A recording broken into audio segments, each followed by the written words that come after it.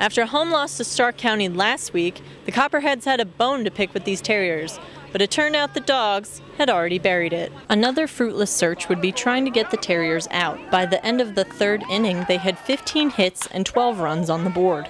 Southern Ohio threw everything but the kitchen sink on the mound, using 4 pitchers in the last 5 innings. But Stark County still scored 3 more runs in the final 5 innings for a 15-0 assault. Pitcher David Wright says why they couldn't pick up after these dogs. They were just making good swings on some pitches left up in the zone, and they definitely took advantage of the situation with that. It's been feast or famine for the Snakes of late. After losing by 6 to Delaware on Tuesday, they slaughtered the Cows 15-0 the next day.